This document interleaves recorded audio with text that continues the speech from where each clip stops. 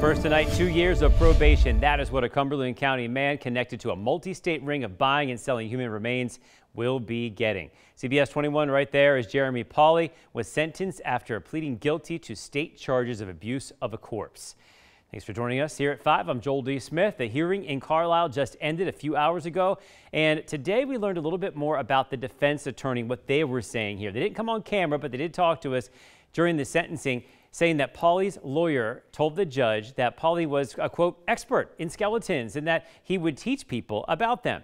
Pauley's attorney also argued that what he was doing at its core is legal, saying there are no laws against buying and selling body parts overall. But this isn't the only legal trouble that Pauley is facing. He's also pleaded guilty to federal charges of interstate transport of stolen property and could face prison time for that as well. Pauley was charged alongside other people as well that prosecutors say were stealing body parts from those who donated them to science, but then also sold them across state lines. CBS 21 has taken a much deeper dive into this entire case. You can check it out by scanning that QR code on your screen to learn all about it from the very beginning. It's also another closer look at the legal world of oddities. It's called Dealers of the Dead. You can check that out on YouTube on our CBS 21 page.